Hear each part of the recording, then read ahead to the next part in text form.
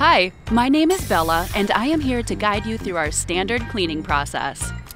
Let's see what we have. Looks like the machine is new or has been modified. Seems like a new part. It's not on the schedule yet. Where am I supposed to place it then? The rack is not designed to fit it.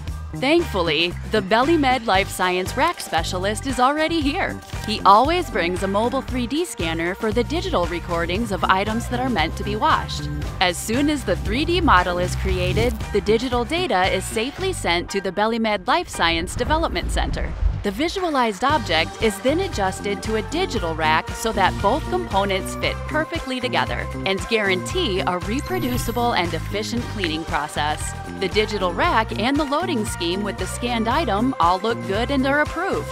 That's when Belimed Life Science can start the manufacturing process. And once they're done, the wash rack is delivered to me. Isn't it great? The rack is loaded for the first time according to the loading scheme, and a riboflavin test is performed. No riboflavin left.